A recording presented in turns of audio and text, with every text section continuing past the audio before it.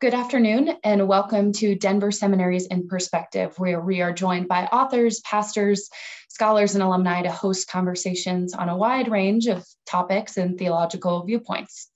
My name is Ryan Doherty, and I serve as the Donor Relations Associate on the advancement team here at Denver Seminary.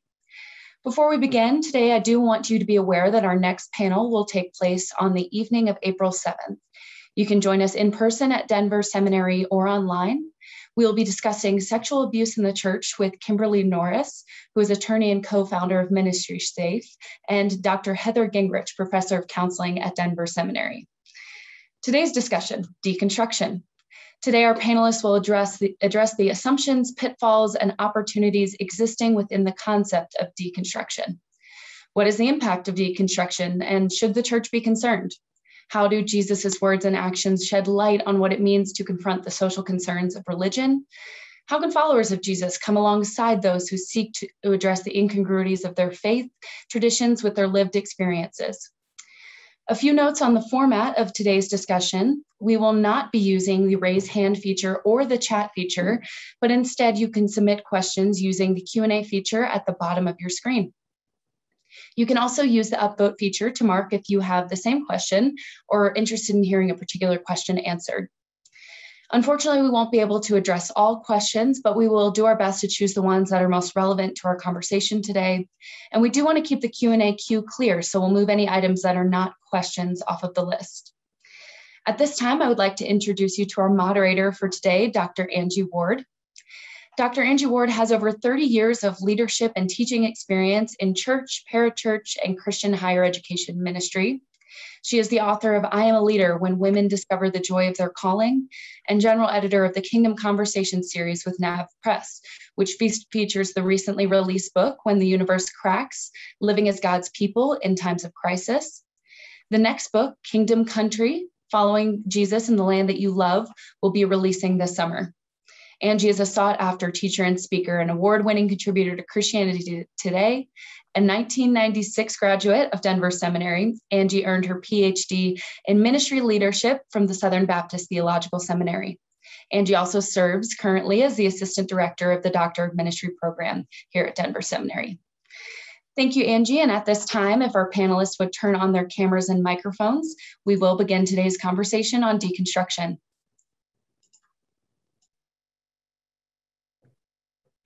Great, here we come in. Great, good to see everybody. Well, welcome to those of you who are tuning in. As Ryan said, I'm Angie Ward. I'm going to introduce our panelists and we're going to get our conversation underway. So we've got Dr. David Buschart. David is professor of theology and historical studies here at Denver Seminary. He has a whole host, an alphabet soup of fantastic degrees from a variety of institutions, is a member of the American Academy of Religion, Evangelical Theological Society. I had the opportunity to take a class with him last fall, which is a real privilege. He's been a scholar in residence at the Institute for Ecumenical and Cultural Research at St. John's University, Collegeville, Minnesota. Degrees include Wheaton, Trinity Divinity, Drew University. Just a privilege to have you here, David. Good to have you. Good to be here. Yeah. Despite everything you've said. Yes, exactly. Yes. Despite all that, he's a great guy. And then we also have Reverend Dr. Ambrose Carroll. Ambrose, welcome. Ambrose is a pastor of the Renewal Worship Christian Church in the Bay Area in Oakland, and the founder of Green the Church, a national environmental organization for the Black church worldwide. He's got degrees from Morehouse School of Religion in Atlanta and United Theological Seminary in Dayton, and an MBA from Golden Gate University in San Francisco. Ambrose, welcome. Good to have you here. Thank you. Great to be in the house. Okay. And then last but certainly not least, Anthony Pierri. Anthony is a Denver Seminary alum, MA in Biblical and Theological Studies. He's coming to us from Chicago. Editor of an editor at the Pour Over, which is a Christian newsletter reaching hundreds of thousands of subscribers. He also, for a time, led Dot Church Online, which is a fully online church community that helped 300 plus people process through deconstruction and move toward reconstruction. So, Anthony, good to have you here. Glad to be here. Thanks so much. Good. Well, so let's start our conversation today. I think we need to start out by defining what we mean by this term of deconstruction. And so I'm going to introduce briefly what I think, what I've learned from my understanding of it, and then ask you guys, you three, for if there's anything I'm off base or you would add, because there's a variety of ways I've seen or heard it used. And so historically, my understanding is it was a method of literary criticism, largely in the 1960s, the work of French philosopher Jacques Derrida, then expanded to other areas to mean could mean a complete dismantling of tradition, even of truth. But when I hear it now, most people that I hear don't necessarily use it in that term or to that extent. It's more of a critical examination of what we believe or what we've been taught to believe. And I've seen it about church and kind of practice of church, about evangelicalism, and then some do about religion, God, faith, even truth. And obviously those all are related. What am I missing? How would you expand on what I've thrown out there? Am I off base? I'll start with you, David. Oh, I was going to say, I want to hear from Anthony on that. Okay. Would you start, Anthony? There you go, Anthony. Seriously, I think you've had a more focused, dedicated engagement with this than I know that I have. So I'd really be interested to hear Anthony's description. Great. Yeah, for Anthony. sure. Yeah, thanks so much for having me. Great to be on with all of you guys.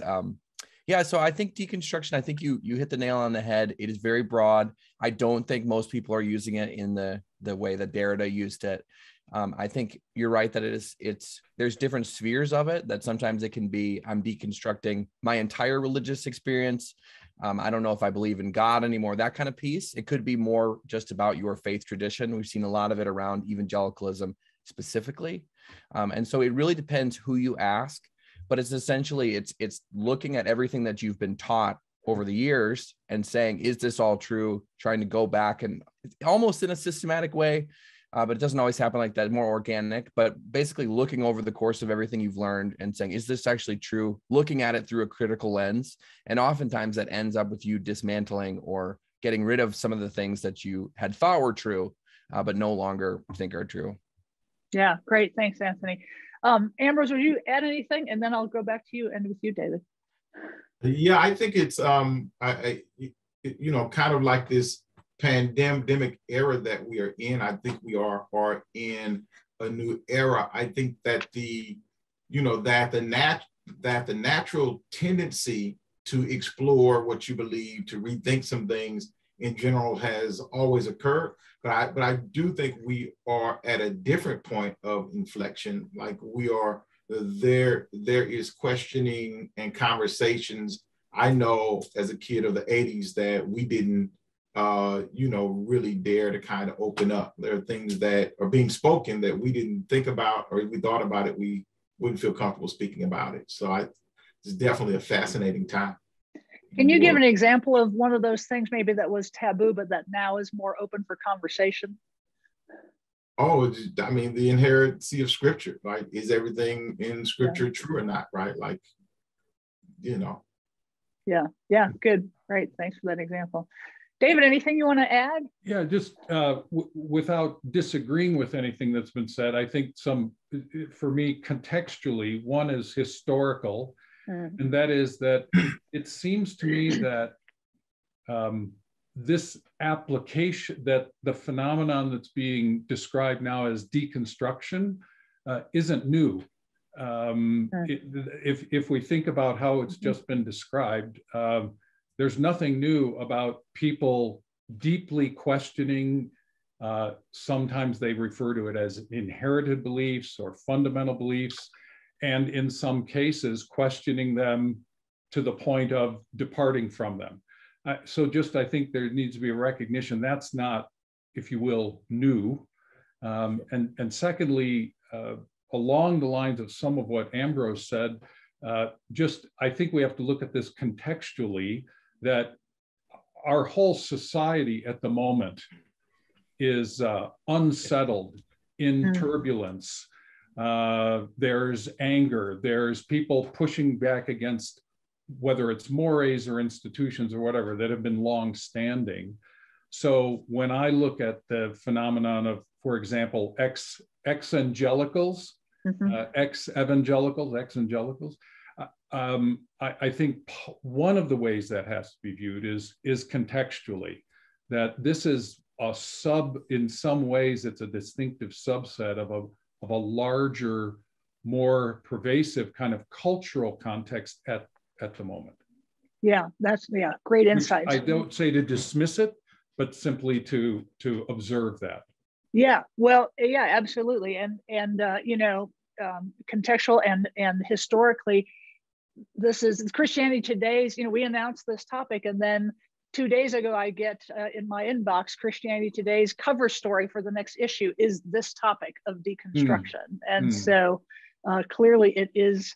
And some of you have listened to the Rise and Fall of Mars Hill podcast. There was some conversation about that too, and how much of it is experience is cultural, how much is, where is the truth, the goodness, the beauty, and that process of questioning. Let's talk about a little bit, what is the experience of deconstruction? We've talked a little bit about kind of the definition and the process of it. I mean, it's this questioning and holding maybe loosely, and maybe sometimes it's getting rid of some things or deciding what to keep. What is that? What's the experience of that? What does that feel like? What have you seen, experienced, observed? Who wants to take a stab? Ambrose, I'm going to start with you on this one. Oh, great. Yeah. So sure. I was pastoring a church here in the Bay Area, and I don't think my immediate community really struggles with the words of what we're talking about. Like, I don't think anybody said we're reconstructing our faith. But I think that there are some things. Sometimes I think of myself as being young, but I come from a very, stoic kind of tradition. And I remember starting a service for young people when I first got to the church. And the young people wanted to do the service, even to the degree that I think that they were offended by the fact that I was structuring worship. And they just wanted me to sit down so they could do what then they would call worship, right? Kind of outside of the clergy. A clergy being a part of it in and of itself was against the grain of what was wanted. It was as if I was defying some new ethic, right? And so I think for me, that's been a part of the experience as we are, doing church, perhaps the way our elders did it, or even what it means to be the pastor or a quote unquote spiritual leader. Is that still a thing, or, when and why that becomes offensive to others? So that's how it's kind of played out for me. Yeah, great. Thanks. David, anything that you've observed or as you've had conversations? Yeah, well, if I heard your question correctly, this is not a brag, it's just a report. I can't claim to have experienced deconstruction. I did walk alongside my wife during a season that at the time that word wasn't being used that way, but it definitely would today be called deconstruction. And as I anticipated this, I just tried to reflect, and I'll just read, I jotted a list of characteristics in my mind: pain, anger, confusion, disappointment, disillusionment, despair. And I'm not claiming that everybody who would self-describe as deconstructing would experience all of those, but from my, if you will, outside observer perspective, those are some of the, if you will, emotions or experiences that it looks to me like people are experiencing. Yeah, that's so great, because I love that you have that unique perspective of walking with someone, even if you haven't quite, lived through that. So you are living through it just in a different way. As someone close to you is doing that, what is that like for you? Would you be willing to share a bit about how that was for you in that? Well, whatever I say may sound self-serving. I don't want to do that.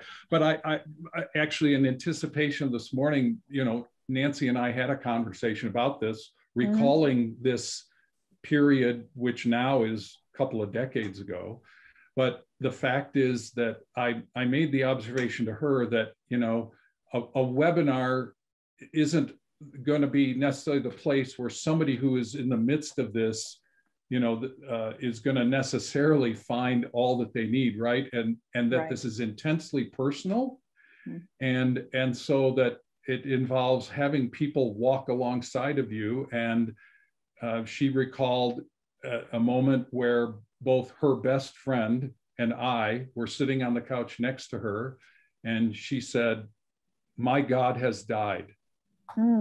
And we both just, we said, we will be here with you as you walk through this, and not knowing how long, not in a hurry, and not knowing what the outcome would be, right?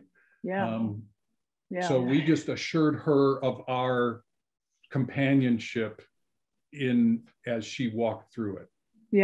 I think having walked through myself and with some others, I think some of the, you said some of the emotions, I would add, there's an unsettled or maybe even a fearful for, what does this mean for my whole belief system? What does this mean for my relationships? Will these people still love me, still walk with me? And to point, like, what Nancy said, she said, my God is dead, not like God is dead, but what my understanding.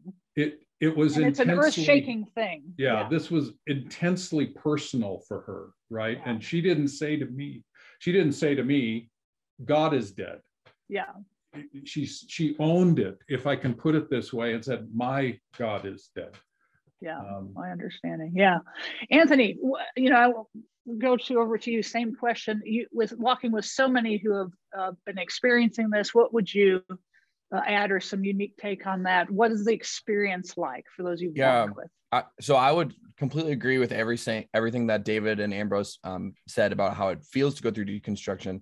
There's one other angle, though, that makes it even harder, is that there's sort of a perception that people who are deconstructing, you see lots of articles written by, pastors and thought leaders who kind of describe people deconstructing as they're just kind of nonchalantly walking away from this. I don't want to do this. I want to have a more liberal sexual ethic or whatever it is, and just leaving. And people will make the argument, well, they were never really Christians anyways. They didn't really try. But those people who actually are leaving churches for that reason are not the people who would be in the camp of deconstructing. The ones who would use the phrase deconstructing are the ones who were deeply invested in the church, deeply trying to do all the things that we say you should do as a Christian. And for whatever reason, they're being sort of pushed out or changing their beliefs. And in that place of despair where they don't know where to turn, they're also feeling the added stress of seeing so many high-level Christian leaders kind of bashing them. And the problem is because a lot of the leaders will see some more vocal, angry deconstruction thought leaders who are out there putting out a lot of kind of vitriolic content. And so they take those figures and ascribe it to all the people in the actual experience, when the bulk of the people that I was directly involved with, people deeply invested in the church and really saying, I don't know what to do. I feel like I have to leave, but it's going to destroy all these different relationships. And then also having that added stress of kind of being hit over the head as they're on the way out. So it's just a very, very hard space to be in. And these people were in deep, deep despair from both angles of it. I've seen it as kind of a fear of a deep sense of homelessness. Where am I safe? Where am I at home? Who are my people? It's not just a cognitive thing, in other words. It's a whole holistic experience. Well, so let's talk a little bit. I mean, we talked about there seems to be a rise in this, or this is the term, at least. Maybe we just use the terminology. It's David talked about. There's this. It's necessarily not new, but there is to be. Our whole world in this COVID world. There's an unsettling. So should the church be concerned? Is deconstruction good? Is it bad? Is it neutral? Is it a natural thing? I'm going to start with you, Dave. I don't want to, I wouldn't call it natural, in that I think, in other words, I don't think we should either regard it as aberrant nor should we regard it as normative. Okay. It's neither. God works in mysterious ways with the wide array of human beings. And I know numbers of people who will say, for example, I have a rather boring Christian story. I accepted Christ early on. I've appreciated and tried to learn from the scriptures all my life, and I've never had a fundamental kind of, if you will, serious doubting of the basics of my faith. I don't think that should either be dismissed as unhealthy or held up as this is the way it ought to be. That is one way. And there are other people who may pass through, not knowing where it ends up, a period of serious and grave doubt, disorientation, questioning, troubling, and that happens. And when it does, the Christian community ought to surround them with, with both grace and truth, with love and care. When the episode, and I won't labor it, but just say the circumstances that led to Nancy's journey some decades ago, they were equally episodes in my life. These were things that happened to the two of us together. Our responses to it were very different because we are very different people. We're different people. We have different histories, to some extent, different theology. And so our passage through that season was quite different. So I don't want to either label it as aberrant and we should try to stamp it out, nor would I want to make it normative. Yeah, great insight. Anthony and Ambrose, anything you want to add? Should the church be concerned about this? What's your thoughts? Yeah, I think the word, concerned, I think, is the issue of, I think, how we hold power. I was having a conversation once, and our community, again, may not use the word deconstruction, but a word that I have heard used is decolonization, right? The decolonization of the church. So we talk about, bringing in, questions, having conversations about spirituality, about Christianity before the West. And I raised a question once. I said, some of these things I'm fine talking about in the academic setting, but I don't know if I open it up in my local parish, I don't know if I'll be able to close it. And, yes. And someone challenged me and said, well, that's probably part of the problem. Is it really your role and responsibility to close it? Right. Again, I come from a place that has been constructed, right? That this is how it goes. This is how we keep community safe. This is how it rides. And if it does something other than that, then we may lose those controls. And the question is, maybe that's okay. Right. And so I think we are in a very interesting place where we look at the church, the community, and what is at its essence, right? What are the ethics that we really want to hold? I was talking with a Korean sister the other day who said she's actually left the church. She said, I don't believe in Jesus. And then she said, but my dad died last year. And she said, that community, my mother has not cooked in over a year because when my dad died, the faith community stepped in such a way that was so intimate, that was so loving, right? How do you leave that kind of community, right? Even, right, when you have different beliefs, right? Even when you are heretic. And so I think it is, I think as long as we continue to draw circles that hold us together, I think I would be concerned in the breakdown of those communities. Great. Wow. Thank you for that perspective. Anthony, any other insights you want to add? Yeah, I think a lot of churches and pastors, concerned, right? Like I think it would be helpful for a lot of pastors, if they're not already, to actually try to speak to some of the people who are deconstructing rather than just reading about them in articles or seeing or making broad stroke, right? Yeah. Because a lot of times, like I said earlier, the people leaving, it's not like the if you take the story of the prodigal son, the younger brother who leaves because he wants to pursue licentiousness and go all over the world. The people leaving because of they're in this deconstruction phase, they're not that younger brother type. It's people leaving who really get the church, who understand it, and are pointing out very real flaws. Like I saw that there's another panel coming up on the sexual abuse in the church, right? So concerned in the sense that they should be taking these things seriously if some of their most longtime faithful people are leaving the church because they're seeing these issues that are unresolvable. That should raise a lot of red flags that we need to actually take this seriously and look at what these concerns are and what's causing all these people to be leaving in droves, especially the younger generation. Mm-hmm. Yeah. Wow.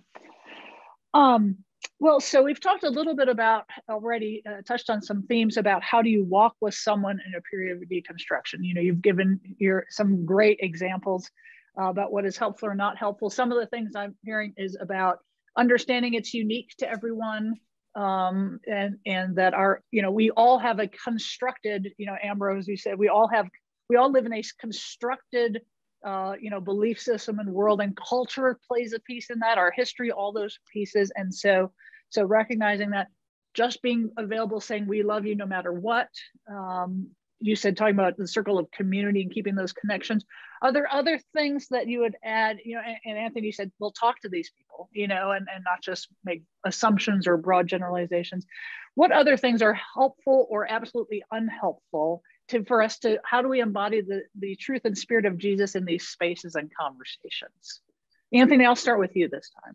Yeah, I think a lot of pastors and church leaders who do it really well aren't really afraid to give a broader perspective than maybe their theological tradition. So I always felt that Denver, when I was in my time at the school getting my degree, I felt that the professors modeled this really well, that a lot of times people will be leaving a specific tradition because they think this is the only way that Christianity can be true. It has to look like literal 6,000-year-old Genesis 1 is exactly how it happened. If I don't believe that, I might as well leave Jesus behind. And so I think when people are walking through deconstruction, if you are someone who knows that there are broader theological perspectives, especially when you consider Christianity on a global scale, that it can be helpful in those moments to say, listen, our tradition believes this, but there are other sister and brother traditions that are slightly different, so that it's not actually you choose my specific denomination or my specific church doctrine, or else you have to leave Christianity altogether. Letting people know that Christianity is a little bit more global, that there are faithful traditions going all the way back to the time of Jesus that have disagreed on these things, and kind of letting people know that this isn't a black and white, in or out tribalism style culture, that Christianity is much of a broader umbrella with different traditions that have interpreted these things different ways. And that can go a really long way for someone who's really struggling with some specific issues that they think means they have to leave Christianity altogether, just giving them that broader perspective. Yeah. For me, it was so helpful just to realize the Christianity, I don't know, that space, there's multiple streams within that, and many of them, they're very life-giving streams. And so I only lived along one stream for most of my life, and then I went, and so I thought to go to another stream was to leave my stream was to go outside of the country, and I really no, it's a big country. There's a lot of streams there. Ambrose, anything you want to add, and then I'll go over to David. Yeah, I've got a poem in my head. It said, he drew a circle to shut me out, a heretic, a rebel, a thing to flout, but love and I had the wit to win, and we drew a circle to draw him in. Wait, can you say that again slower? I want to catch that again for our listeners too. Yeah. He drew a circle to shut me out, a heretic, a rebel, a thing to flout, but love and I had the wit to win, and we drew a circle that took him in. It's by Ed Markey. Wow. Edwin Markey. The reality of how individuals, their own lived experience, moving through, you know, having different concepts about God. The Sunday school lesson this week centers around Job, right? And it centers around one who's moving through this whole, I would call it a period of deconstruction. Everything that is believed about God, about how God's love works, about how you live in a place where you have everything that you need, where you don't experience a lot of trials and temptations. And even Satan in the text said, who wouldn't serve a God like that? But let some rain fall into your life, and then you have to reconsider what your relationship with what is divine is really all about. And so I think it is a great opportunity, you know, for individuals to actually lead and walk with people through an important place in life. I heard someone say that pandemics are like portals to brand new worlds. And I think that with this many people actually doing the work, right, of theologizing is really a powerful time in history, right? Right, wrong, or indifferent. People on their knees, talking to God, talking to one another, asking unaskable questions, right? I mean, I asked some questions in college, and my theology professor looked at me and said, you're not supposed to ask those kind of questions. Not really helpful, right? So, right. But I think this is where we are, and it's a place that all of us will have to walk in a different level of faith and faithfulness. Right. Word.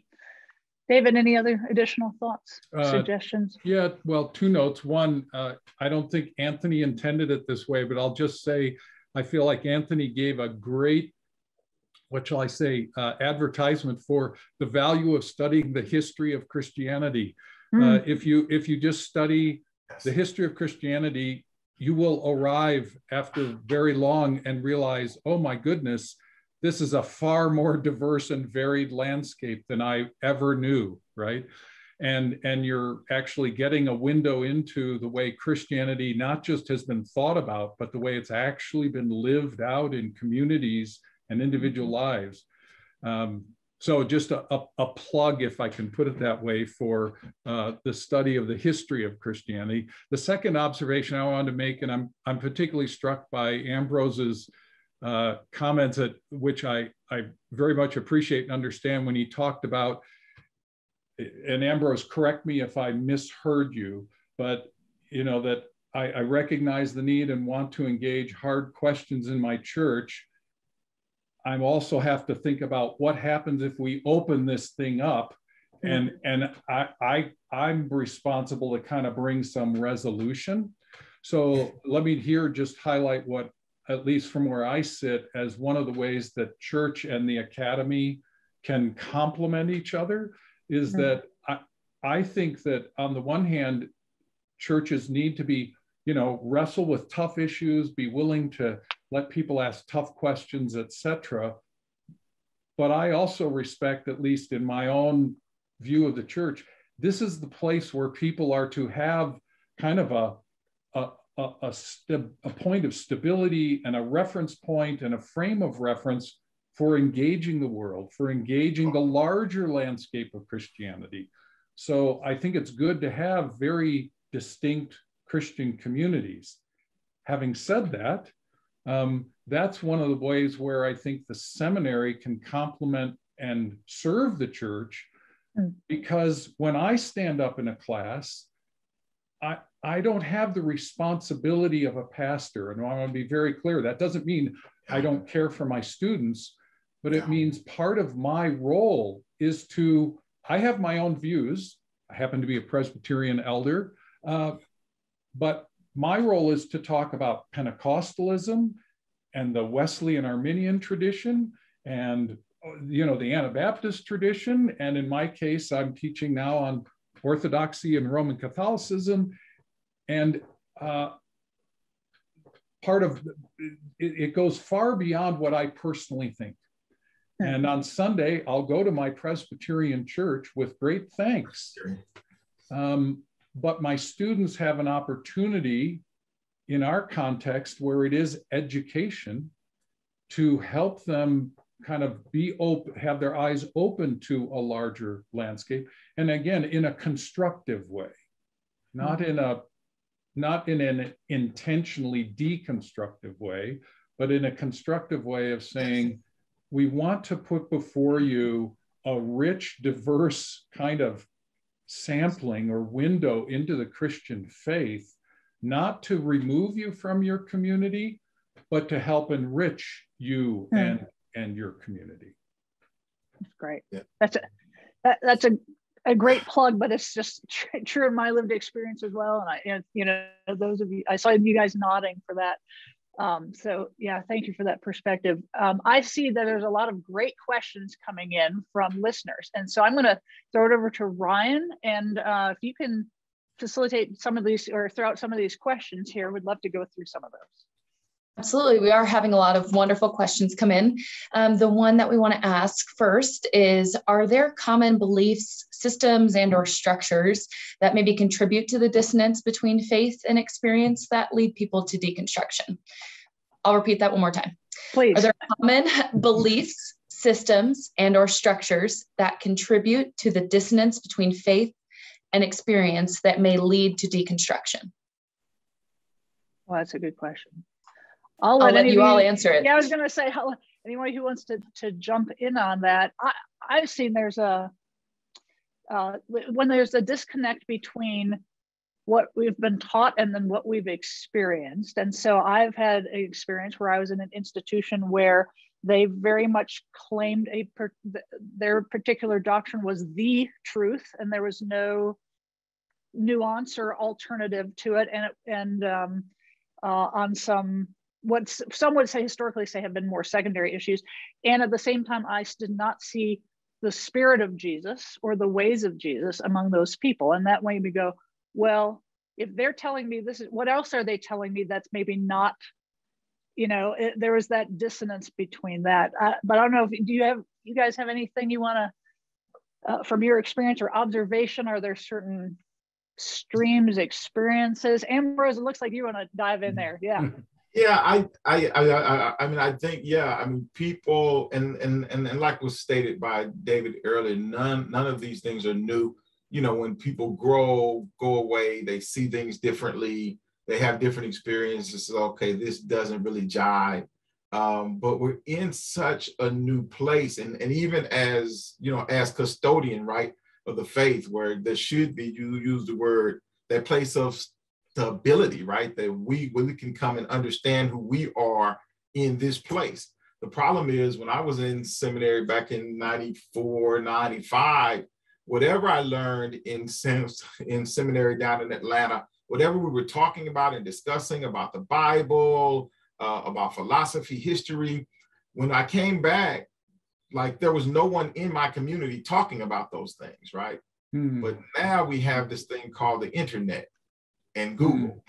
And there are people who are now opening up to some of these biblical criticisms and all kinds of criticisms. And they're going down the road without, again, we had the professors to help lead us through, to help show us how to think about it, move it. But now there's just a free, it's kind of like the opening of the seventh seal or something, right? Like, all the books have been opened, right? Everything's open, and people are, and a little knowledge can be a dangerous thing, right? So we live in a world where we are following individuals and trying to play catch up with what they may be thinking, getting, and gathering from other voices. What I hear you saying, we don't have the same system of guides that we had in maybe certain, and like you said, to kind of process and filter that. So little knowledge is a dangerous thing. Anthony, anything to add to that? Or I think I would just sort of say the same thing that you did, Angie. I think a lot of us discount when Jesus talks about you'll know a tree by its fruit, that a lot of us think that we can take theology and just have it like as this pure thing. And if you have that right theology, that's what matters. But if that theology, if people who hold a certain brand of theology, if they're lived, the way they actually enact it is a way that is not reflective of the fruit of the Spirit, that people can very quickly see the incongruence, and that can sort of cast doubt on the whole enterprise. Well, if you follow that Jesus guy and you say you believe all these things, why are you treating all these people this way? Mm-hmm. Yeah. Mm-hmm. Good, thanks. Ryan, another question from listeners. Here she comes. Absolutely. So, sorry, we have a kind of a wide variety of questions that are coming in. I bet. Let me find us a good one to address. Could you maybe offer some questions that somebody who is walking along someone who is deconstructing would maybe ask them in their conversation, and really how do they invest in that relationship? Great question. David, I want to start with you because you've walked through this personally. You had some insights already. What are some good questions to ask?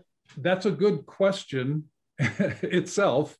And I confess, at the moment, I'm caught a little off guard. I will say this. I do think the first step is to listen. And, I'm talking a lot here, right? And it may seem ironic, but when students will ask me, so what are the skills a good theologian should have? They're sometimes surprised that I actually say to them, well, the first thing you need to do is to listen. And you need to listen to God, listen to and for God through the scriptures and elsewhere. And then depending on who you're interacting with, you need to listen to them. So without necessarily at the moment being able to articulate a specific question. So obviously one question is just, what has led you to these beliefs? What has led you to this doubt, right? And to then try to hear and understand what has led up to this point. Yeah, I think you've touched on something just in there's a posture to the questions too, not just, so you can say, well, what's led you to this as kind of an inquisition versus a curiosity and a truly, open-handed, another one I've heard is just kind of, I guess it's a statement, but it's really, tell me more, so there's not a loaded answer behind the question. It's just really seeking to understand seeking to understand. And for some people, if you don't agree with them, they may act as though, well, you don't understand. And that, I don't know how to quite get past that, but there does need to be a deep commitment to really trying to hear and understand. As a first step. Yeah. Ambrose, Yeah, I think I'd say it like this. I think that love would not attempt to rescue them from the process. Sometimes we become argumentative because we want them to see things differently, or we don't necessarily want them to go down that road. But I think that love allows people to move through their process, even if people are going to hit the ground, right? Maybe by hitting the ground, they become grounded. And even having faith in God, right? And then that we don't pick up a God complex, right? Because at the end of the day, God, as God did with Job, can handle people's despair, can handle people's questions. And so walk with them and allow them to move through that process. And if you are triggered, because oftentimes people give pushback, not because someone else is going through, but because it begins to trigger something in you, right? And if it takes you down a path, then again, as believers, as individuals who have had spiritual encounters, right? We've been born again, right? That we have to trust God in our process. Yeah. I think, you said talking about being triggered, I think one of the questions or a set of questions is to be present to what's happening in us too, and going, what is this bringing up for me? And why, what am I feeling and why might I be feeling that in response? Am I feeling the need to play God, to orchestrate, to rescue, to answer, to solve, what are those things? And I think that might be another set of questions that is a parallel set of questions. Anthony, anything you'd like to add there? Ambrose, you took the what I was going to say right at the end. That was perfect. I was going to say so many of the times it reveals the fear in our own hearts when we start asking questions, because it starts bubbling up things in ourselves. So completely agree with that. I think, yeah, questions not to ask, dismissive questions like, are you just doing this because, you know, you've been following too many people on Twitter who are, you know, all that kind of stuff. So yeah, the posture is a huge piece of trying to do it from a place of love and just trying to understand where someone's at. And I mean, I'm not a 5-point Calvinist myself, but the idea that God is sovereign, right? And it's not on us to preserve this person's salvation in this moment, and that God can be working in someone's life over the long haul. So not to see every time someone's deconstructing this is a threat to their eternal security. So have some more faith in God. Yeah, I think trusting the Holy Spirit's process in their life, you know, and you said, Ambrose, sometimes they have to, by hitting the ground, they become grounded. I thought that was a great image. You know, I have a friend who says, let Jesus do the Jesusing. You know, we don't have to take that burden on ourselves. So this is, yeah, great tips. I think we have one closing question that Ryan's got prepared for us. Ryan, I'm going to send it over to you. It's been so good. I just feel like we could talk for another hour, but alas, Ryan, we have enough questions for another hour. Certainly. I bet. Yeah. It's made our job wonderful to sort through all these. So thank you all for your active participation. Our closing kind of question today is adjacent to the one we just asked. And it is, assuming that there is a healthy way to deconstruct one's faith or beliefs, what might be some best practices for deconstruction, both for those who are themselves deconstructing and for those who walk alongside them? And of course, if you all have any resources that you could offer, that would be greatly helpful. I'll repeat that one more time. Assuming there is a healthy way to deconstruct one's faith or beliefs, what might be some best practices for deconstruction, both for those who are themselves deconstructing and for those that walk alongside them? So that's great. And I think we've just kind of talked about some of the walking alongside. So let's focus a bit more on, to the start at least, on the best, or I think another word she brought up there, in kind of healthy practices for deconstructing. Anthony, you want to start with this one? Yeah, I think I would almost push back on the assumption of the question, just that deconstructing is, from my experience of the people that I've talked with and walked with, it's not necessarily something someone is choosing to do. It, especially in that person, it feels like something that is happening to you. So I wouldn't consider it. Most of these people are not sitting down saying, hey, I'm going to blow up my entire religious upbringing and I'm going to blow up my community and just completely destroy all my closest relationships for fun or something. So I think a lot of people, it's happening to them. And so we can, on the outside, do our best to try to help keep them grounded, give them safe spaces to wrestle through these things. But for the people themselves, I'm not sure that they're even seeing it as a way of like, okay, I need to make sure I follow these best practices or do this or that. David or Ambrose, I'd be curious to see if you would agree or disagree. I think you raise a good dimension of this, which is, I still believe that the individual person has a great deal of power here, right? So it's not as though people can come around and somehow fix it. We can try to create a setting and a context and provide resources that, you know, but there is a sense in which it's gonna fall back to the person, and as you said, Anthony, you know, in God's providence and the work of the Holy Spirit.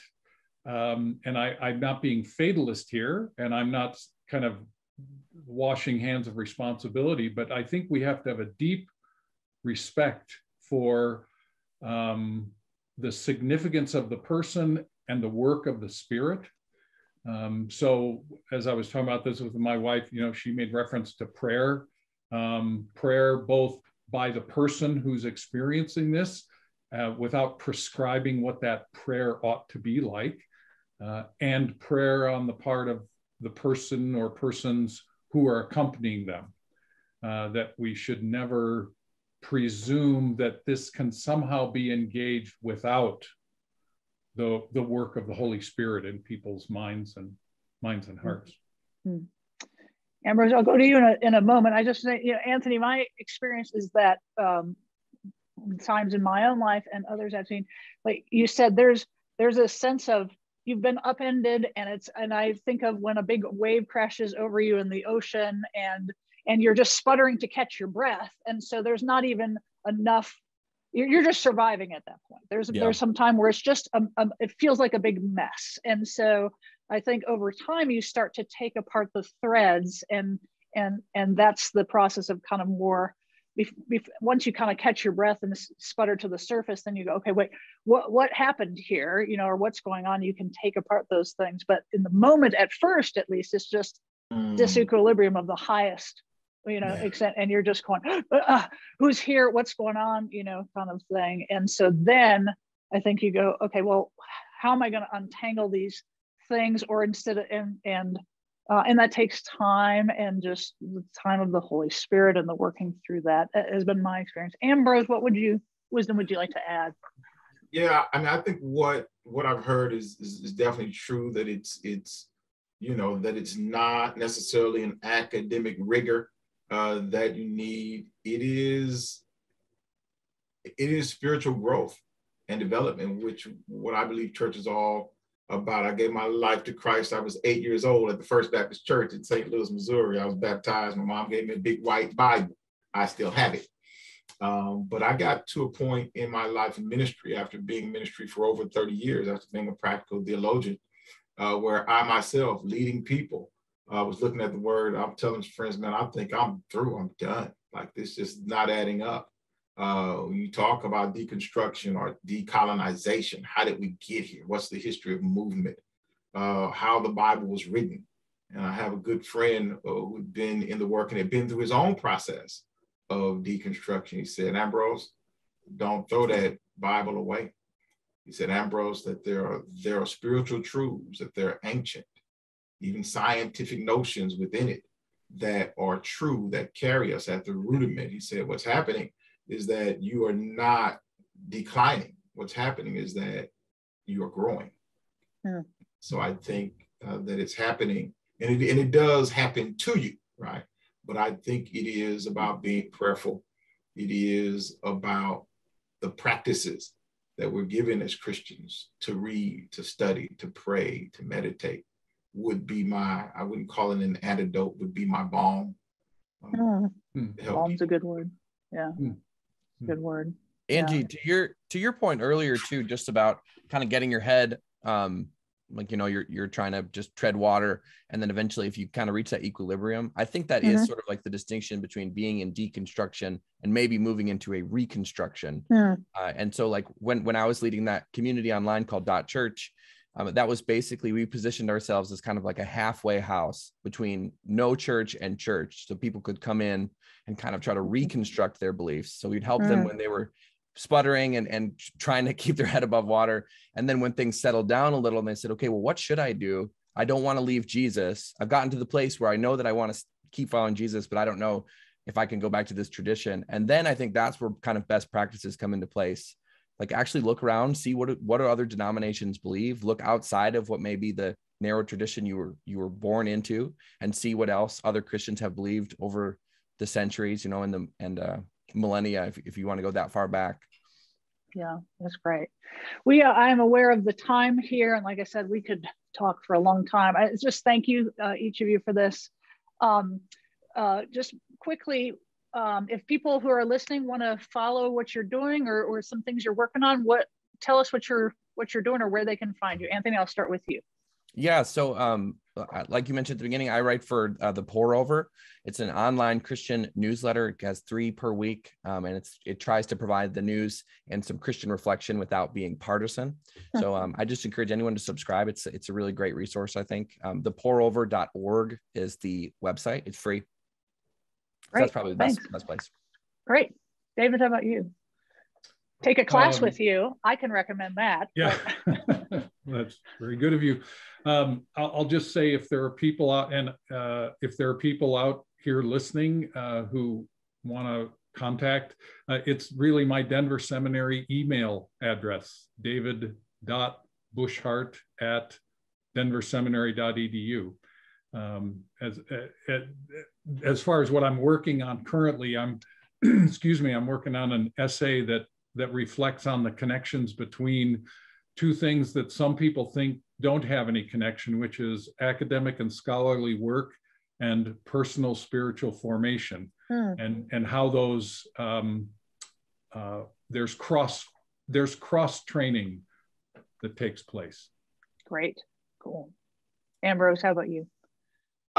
You can check us out on www.greenthechurch.org, greenthechurch.org, a national organization that really chronicles what the African American church is doing in the environmental and sustainability spaces throughout the country, caring for God's environment and things of that nature. Would love to have you be a part. Check out some of our information. Again, Ambrose at greenthechurch.org, or check us out on the web. Great, thank you. And I'm at angiewardphd.com. That's kind of the link to all the other stuff that I'm doing. Also here at Denver Seminary with the Doctor of Ministry program. So I want to thank each of you three panelists. So great, this wonderful conversation. Those of you who are listening, I hope and pray it's been enlightening, perhaps hope-giving, maybe healing, encouraging conversations. I think I speak for all of us. We hope and pray you will continue to find Jesus faithful in wherever you're at in your journey and stage of faith, deconstruction, or walking with others, and pondering this entire topic.